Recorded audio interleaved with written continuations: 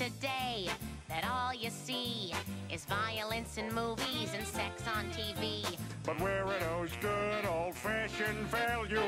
This is Seth MacFarlane. We're here with commentary on Blind Ambition with executive producer David Goodman. Hi, how you doing? Executive producer Chris Sheridan. Hey, how's it going? All right, I'm going to say it. Chris, do you want to back up? No, it's fine. It's all good. Okay. And writer Steve Callahan. Hello. I already told Seth to stop it and start it again, because 2 seconds in, we've made a mistake. Yeah. A little bit of the history of this episode. When in Family Guy's third season, and after it was off the air,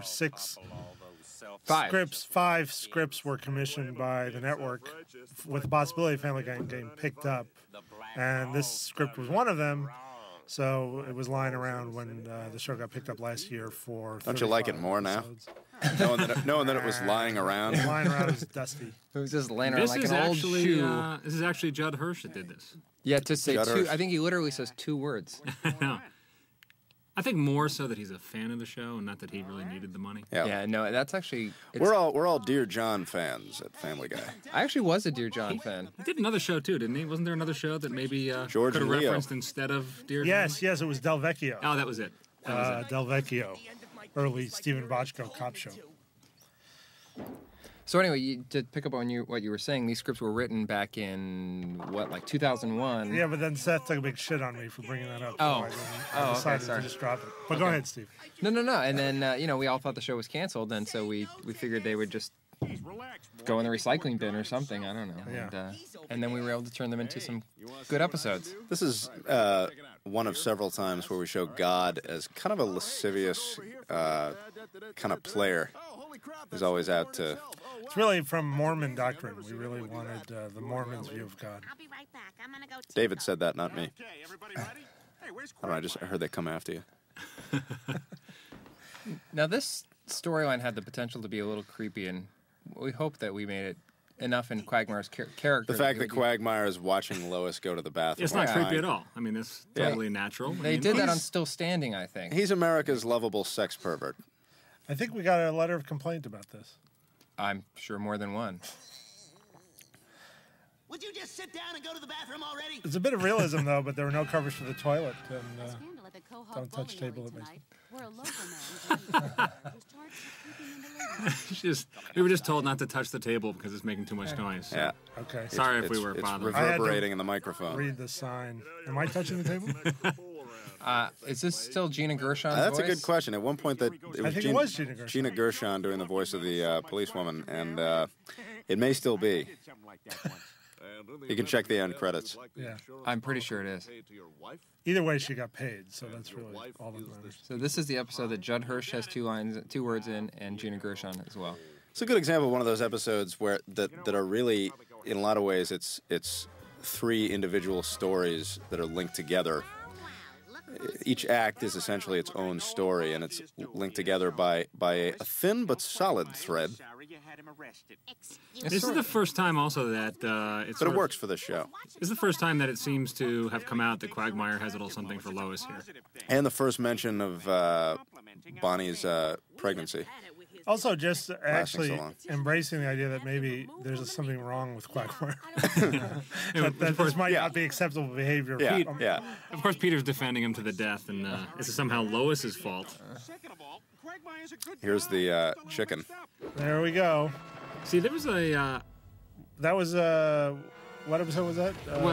That originally Daboom. Daboom, of course, yes. And But that was something we never knew was going to be a big, huge thing. I mean, we just wrote that as a bit, and then it caught on so much in people's consciousness that we figured we had to bring it back again. This was weren't you short on Daboom too? Wasn't that the problem? That's why you made the chicken fight so long? I don't think it was. I think it was just an experiment, and this was something that there were some fans that said, they're going back to the chicken again so soon. We kind of this was kind of our it took sort them of 3 years. But. Our sort of message to the fans that don't worry, it's going to be all the same. Well, also this whole run originally I think we placed in the Cleveland Loretta Quagmire. That's right. But yeah. that's right. But that show ended in a big fight between Cleveland and Quagmire, so we thought we'd move this fight to this episode. Also, this episode was short, I think. I The think same music cue by Walter Murphy as from the first time around, too. This is a great shot here. Well, we should give a lot of credit to the directors who did this because they had a big task to outdo the first one. I mean, the first fight was so big that they really did a good job of making this feel even grander. Yeah, it definitely tops it. I still feel actually that this one little tiny thing is that when the chicken first comes in, I wish that the chicken could have come in the middle of Peter's sentence. It always bothered me that Peter finished his sentence before the chicken jumps him. Did you say penis? Penis. Well, it's his middle name.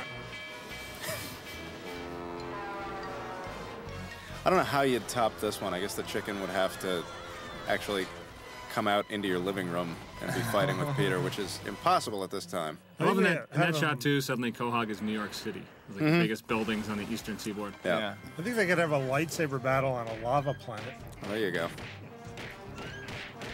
This is one of many Raiders references. Yep.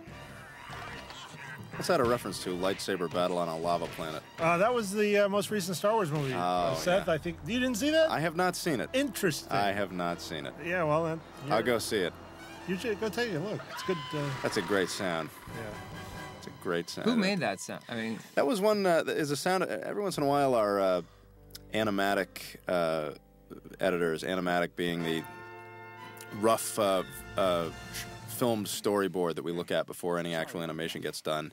They put in rough sound effects and temporary sound effects, and they found that chicken squawk from somewhere, and it was so funny that we just kept it in for the final. Normally all the sound gets redone by our sound effects editor, but occasionally if something's really funny, we'll keep it in. Now, we had a couple of different gags here for how they were going to rehabilitate Quagmire, and we had to cut some of them for time. But one of them involved Brian backing a huge forklift of pornography out of his house. Yeah. All Quagmire's porn. I think he says, well, that's it for the S&M stuff. I'll go back inside for the Asian stuff. Oh God! Dead kittens, old nuns. Then we had a bit on. Is that the bit where the bit came from recycling all the porno? We did the away to the trees. Take that, Renee Zellweger. That'll show you. And take that anybody who likes Renee Zellweger. We're taking shots at both of them. That'll show you to be anything other than flawless. We get a little mean sometimes, and I personally have nothing against Renee Zellweger. I think she's a lovely woman. You're just gonna lie on this commentary? Yeah. Okay, Quagmire, time to take off your training wheels. Okay, I think I'm ready. It's funny that we finally sort of established that Quagmire has some sort of a problem with his overactive sexual nature. Yeah. When originally in the show, in the first few episodes, we weren't even quite sure what his character was. That was something that sort of came about, wasn't it? After he was just sort of a 50s guy. Yeah, 50s. What, Seth? Listen to Alex. That's Alex Borstein doing that voice of the girl on the right, and you can hear the hatred in her voice for girls of that type. I need some air. I need some air. Yeah, originally Quagmire, the big thing we look up like scat terminology or something like that, or like 50s hepcat stuff. Exactly. And that lasted a couple episodes, like 4 or 5 episodes, and then. Well, we've told the story before. It was the moment where his Quagmire, where his character suddenly emerged, was in episode 13 of season 1, where he says, I got a question for you too. Why are you still here? To the girls in bed with him. Yeah. Someone's having a heart attack. I mean, that sounded a little like Magnum P.I. right there. He looks like Magnum P.I. in that shirt. That was amazing. Where's she from, Steve? 208. I think 2 of those voices are Alex Borstein. Yeah, I could name all those people. But the one on the left was that's Erica from 15 Minutes of Shame. Exactly. Oh my God, you're a horse. I don't know. It's just that all you guys have something to be. Sometimes we use these old characters again that have lines, and actually sometimes even the sort of extra characters in the background that never speak sort of appear around the streets of Quahog. Normally we wouldn't be able to make fun of Jewish people, but David here is a Jew, so that makes it okay. Yeah. Speaking for the Jews, it's fine. They're happy that I'm speaking for them, too. I'm going to say that. All of them. That Cleveland auctioneer gag was actually something that was pitched Way back. way back, and we found a very nice spot to use it here. It's always nice. Well, things are gonna change. From this day forth, people are gonna know. Sometimes we come up with these bits and they get cut for one reason or another. They don't fit, or we got to cut them out for time. And if they're really good, they always will come back. Because we're really lazy and can't think of anything better. You notice in that music cue right there, anytime Walter Murphy can incorporate the Family Guy theme into these cues, sometimes you miss it, but right there is kind of a grandiose arrangement of the theme. Like the Brady Bunch used to do? Yeah, exactly. Our apologies to Joan Cusack as well. Yes, we have nothing against her. Well, that was an accident. I mean, he just Sometimes they're just. Hey, you didn't mean to fall on her. No. Peter, if you just let me talk, She just happened to be there. why you shouldn't do this. Later, Brian. I gotta do something people will remember me for, which is why I've been. This was added late in the process.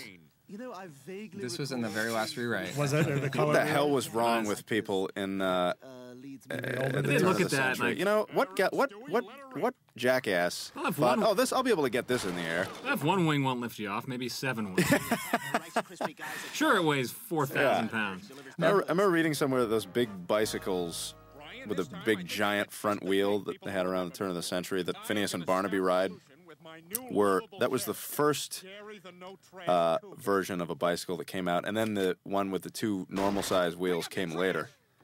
Like that was the second Makes a lot thing of they sense. thought of. Yeah. Well, if a bicycle is going to hold a man, that wheel would have to be enormous.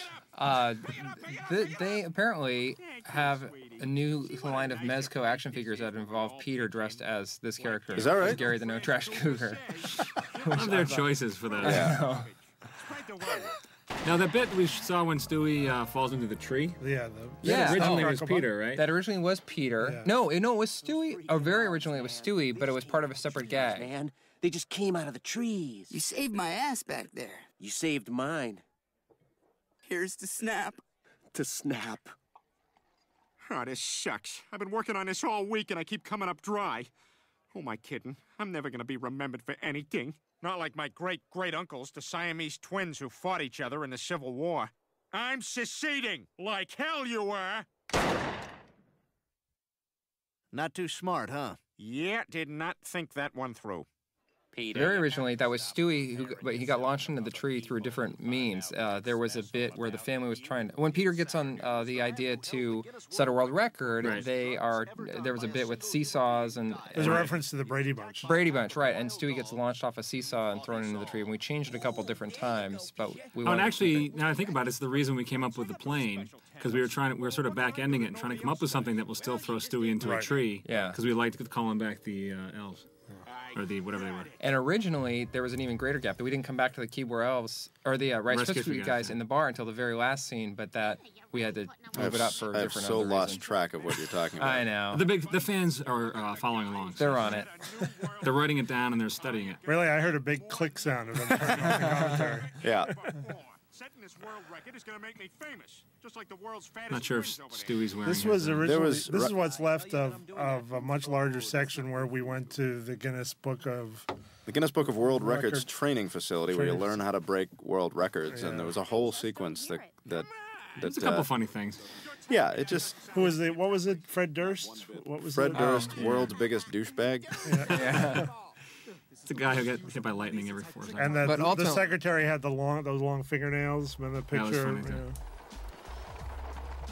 Yeah. Yeah, but we ultimately cut that because story-wise it was unnecessary. This ride, huh? Yeah. I'm off to make trouble for the establishment. That line has never worked for me, by the way. Oh, I love you too, Peter, even if you are full of nickels.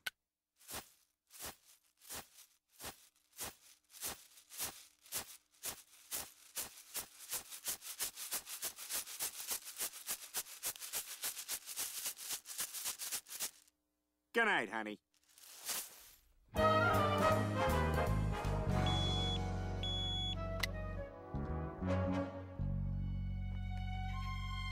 Oh my God, Lois! I can't see! How about now? Nope, nothing. Well, that makes me feel much better. You can't see the spaceship either. My cousin Marshall insists if you look past the picture, you can see a spaceship. Can you please just tell us what's wrong with my husband? Oh, yes. Well, you see, after ingesting such a large number of metal coins, Mr. Griffin appears to have succumbed to nickel poisoning, causing him to lose his sight. Oh, my God, Lois, I'm blind as a bat. I can't see a damn thing. You know what else you can't see? The writing on the wall. Vaudeville's dead, and TV's the box they're gonna bury it in. Back then, everybody had a specialty. I, for one, am a tumbler. Watch me leap through this big hoop. We go back to this vaudeville guy a couple times when we need a good blow. This guy is new, though. This is another one. One of our animatic editors found this piece of music, and we're now joined by director Chuck Klein. Hi, everybody. Hey, Chuck. Hey, Chuck. Everyone else can say hi to him. Hi. Come on. Oh, I'm sorry. This is our what we were talking about, Chris, about the beginning of this season. We were going to We were dedicated this year to really finding Meg's the thing for Meg, Meg's personality. We're going to explore her character, and pretty much she's just a punching bag. Yeah, that's it. I mean, it's she's punching back a little bit. Boy, Cracked was a great magazine, wasn't it? That was funny stuff. Cracked magazine with that was Sylvester the janitor. Poor Mad ripoff, I thought. Yeah. It wasn't Alfred E. Newman, but he held his own, by God. He had that painter's cap. And that little mop. Painter's caps are funny. But who would buy Cracked and not buy Mad? That's one of my favorite You wouldn't buy parts. I got the comments This about this scene. Yeah. What'd you say, Chuck? It's one of my favorite parts. Yeah, about it. I got worried calls from parents on this one. Well, didn't someone write us a letter where they were upset because we thought we were encouraging molestation? Well, that was on the that was on the Quagmire one. The Quagmire looking at Lois, and then in the same episode, we have this scene. And a friend of mine who's a dad who watches the show with his son called me somewhat. That's kind of an abuse of his association with you. Somewhat. I tell him to go to hell. I mean, he shouldn't be letting his kids watch it. I don't let my kids watch this show. Yeah. It's worth noting that to any parents who get upset, David Goodman. I don't need the federal government to tell me how to raise my kids. He knows enough not to let his kids are too young to watch the show, and if only more parents could do their job, David. That's my feeling. Now, in this scene, we had at one point a cutaway of Brian in obedience school where he was sitting taking an exam with a bunch of other dogs or something, and then instructor jingle some keys, right? And all the dogs scrambled out the door. Want to go for a ride? Chuck, you were very specific here about making sure that the Fortress of Solitude was correct. Yeah. Correct from the Superman movie. Yes. Although quite a bit different from the comic book, Fortress of Solitude. So we are officially running low on Mr. But yet, all the heroes are at the Fortress of Solitude. Yeah, I guess, that's true. That doesn't make a lot of sense. No. They would probably be in the JLA satellite. It should be the Hall of Justice. Yeah. Hall of Justice, JLA satellite. Boy, we suck. Is there time to change it? Some people are going to be upset. I'm going to the clam. No. So why did we cut that cutaway? Isn't that funny enough? I think just for time. The show was long. I'm so worried about him. Maybe we'll use it somewhere else. That happens sometimes in the process too. That's why we have to try to keep our stories simple, so we don't have having to cut the It's cutaways. just you're not funny enough. We all know that's true. That's what it is. Sometimes we're just not. What it was though was the guy jingles the keys and Brian and all the other dogs go scrambling out, and you hear that sound of dog toenails on the hard floor. Just that clicking. Sounds funnier now, actually. Should have kept it. Here's God again. Yeah, once again, hitting on... Now, is this joke coming up, it's an interesting little loophole. You're not allowed to say Jesus Christ on television unless you're actually referencing the actual person. So to use the exclamation Jesus Christ, we actually have to show it. Which is really silly. We've talked about this in the room, that a lot of us would give up the chance to say fuck or shit on TV to use simple terms like Jesus Christ and oh my and God damn it, which people say every day. But we can't give up saying fuck or shit because they won't let us say that either. So. Right. But if given the choice, sort of an imaginary argument you're having with there's oftentimes where God damn it just sounds funnier than damn it, and people still got Lois had it on the other night. Now, something up their ass. But, I was watching, and former Family Guy writers Garrett Donovan, Neil Goldman are now on Scrubs. Was that a little joke homage to them? No, probably not. No, and you know, I keep meaning to bring it up with them, but I don't know if they were offended or not. Oh, they'll see it. Comes the heroic blind man. Tell us, sir, how did you I'm summon not sure I've courage met to them. save No, your I've friend from that burning building? That freaking place was on fire? Actually, we tried to do a Jesus Christ joke first season or second season where God is looking in a window on a ladder and says Jesus Christ, then Jesus hops over on a ladder. And Garrett was so horrified that we were using Jesus like that, we didn't do it. Yes, we did. We did have a very religious writer on the show at one point. Who would then turn around and pitch a rape joke. Yeah, So, yeah. very funny, man. Now, what bothered me when this aired is that there was a commercial break right before that. Yeah, And it just that was the network insisted they would not let us run right into the closing credits because they want people to think there's more to come. yeah, So they watched the I know commercials, some right? people who missed this scene when this aired on It's television an because important point that Lucasfilm was completely supportive of this. Lucasfilm was wonderful about this. We sent them the scene because we needed to clear the music, and they said we love this. This is very This is pretty much shot for fun. shot, right? And they said we just want you to make sure that you draw the characters properly, which is great because usually we have to change things for legal. And they were real. They're good people at Lucasfilm. Watch their movies. Yes, watch their movies. Yeah, they're not getting enough. don't get enough audience. support. Yeah. Go out and watch Star Wars. Wait, what's it called now? Too late, Steve. I always like when we do unusual things with our credits like this. Yeah, this is Yes. fun. This was fun It's a lot of stuff. fun. Yeah, the letters are blue. Very nice, cool. nice Starfield in the back there. Really nice looking. This music also is good. It is good. Read these credits slowly. A lot Yeah, of you people might need your work VCR really, to really work check hard that on out. the show. Hypnotic. well done, Wonderful. Chuck. Thanks, Chuck. Thanks, Chuck. And Steve. And And Steve. You too, Sal. Hey, thanks.